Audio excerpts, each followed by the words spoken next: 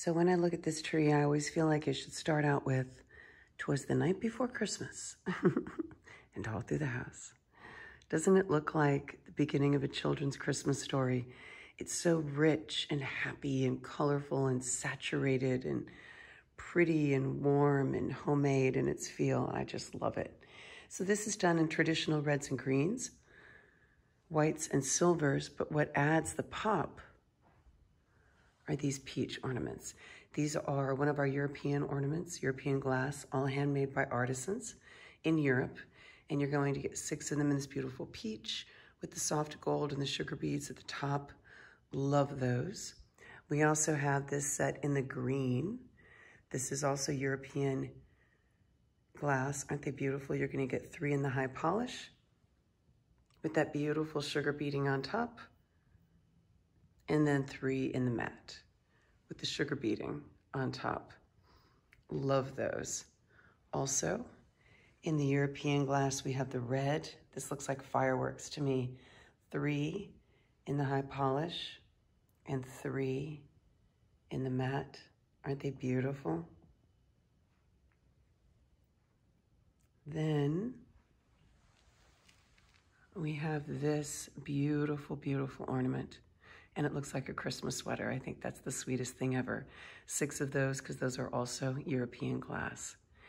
But we also have other beautiful glass pieces like these really beautiful vintage looking pieces with the reflector in the front. I love those. We have this beautiful glass bell in the white glass with the silver. Oh my gosh, so elegant, so pretty.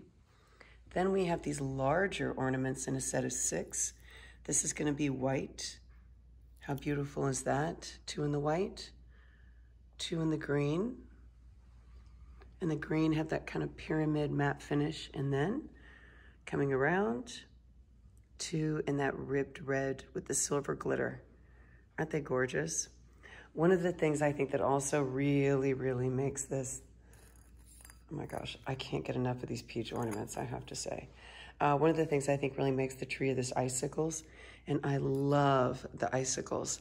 I love that they swirl and they catch the light, and so you really see them on the tree and they don't disappear. Aren't they the prettiest? They just make it. It's so interesting. I put them on at the last minute and thought, oh my gosh, those are perfect. So I love the icicles. I love these little sisal cardinals. We have them in 3 different sizes. This guy's a medium. The smallest one you can hang as an ornament. The medium and the large just sit. Very, very simple. In fact, just to show you how simple they are. Isn't that pretty? And you just set them right there. He's the medium. And then there's another medium up there is also some of the smalls. And I'll show you a large one a little bit later on. This red berry garland really creates the movement in the tree, and it defines the tree. It's very lush, it's very full. All of these greens, so the pine greens, different tones of greens, glitter, what looks like, crystals for ice, the different sizes of the holly berries, all of these, even these, are all part of the same garland. And I used 4 of them on the tree, and they are absolutely amazing. I added some of these beautiful branches with the sparkle berries. We have these in red and burgundy, and these are beautiful because they add the glitter and the sparkle, and they're really, really stunning. So I love those as part of the garland, and I also love them just on a branch. So here they are once again with the cardinal and the candle. Look how pretty those are. I just think they're so sweet. So I think those really add a lot. Oh, let me show you. There's a large cardinal. Hello, Mr. Cardinal. And here is a large star. So this is a set of 4 stars, and you can see them all over the tree. That was the largest. Here's the smallest.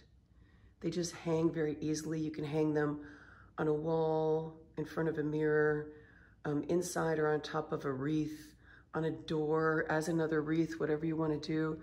Here's all 4 of them together, and I just hung them haphazardly on the starburst tree topper because I wanted to give it that homemade feel, which I think it definitely does, and the rest I placed around the tree. There's going to be so many different ways that you can use. Those stars, they are fabulous, fabulous, fabulous. Trying to see if there's anything I've missed on this tree. I do love the clip candles, the 2 different sizes of candles on this tree. I always use these whenever I can because I think they just make the tree. They are amazing. Now, if you're gonna have a warm, beautiful tree, don't you wanna have a warm, beautiful fireplace at the bottom of it? This is one that is just for looks. So it gives you the ambiance of the fire, and it runs on batteries or it plugs in, so completely up to you. But I love it because the size means it'll go absolutely anywhere. Then this looks like our cruise on the Rhine River in December 2022, because this is exactly what you would see in the Christmas markets in Germany. It's done in wood. It's different layers, so it has a beautiful 3D look. There's a light behind each of these houses, so when you look at it, it looks like the windows are lit up. The street lamps each have a light in them. The tree spins around. There's a little person with presents. Here's a little person snowboarding. There's a little snowman. Look at the little fence and the snow on the trees and the detail painted in. And this beautiful kind of bridge mountainscape with the ski chalets and all the lights lit up. I mean, the workmanship is amazing. That is so beautiful and so European. And that's exactly what we're gonna see when we're at the Christmas markets in December 2022, which is gonna be amazing. Then we have the cute little snowman skier. Wait for him. Look how cute he is. He has his little wooden skis on. Like if, yeah, he's kind of an Olaf, if Olaf skied.